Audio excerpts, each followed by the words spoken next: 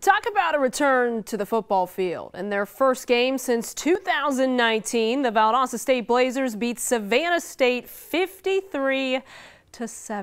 Too shabby. Now that game, it was in the friendly confines of their home turf. Now the Blazers are gearing up for their first road trip since November 16th, 2019. Head coach Gary Goff knows going on the road is a whole different ball game, especially for the many new faces on this Blazer squad who have never traveled before. He said he's depending on his leaders to make sure this team is staying focused. And so far, that hasn't been a problem. The guys have been locked in all week. You know, we understand there's still room for improvement. That's what's really encouraging. And we also understand we can't relax and think that, okay, we're just great and we're at top of the country right now. We're not. This is a long season. We can't listen to that outside noise. We got to focus on us each and every day. And they got to understand this is a business trip. This isn't vacation. Sometimes that's a challenge within itself.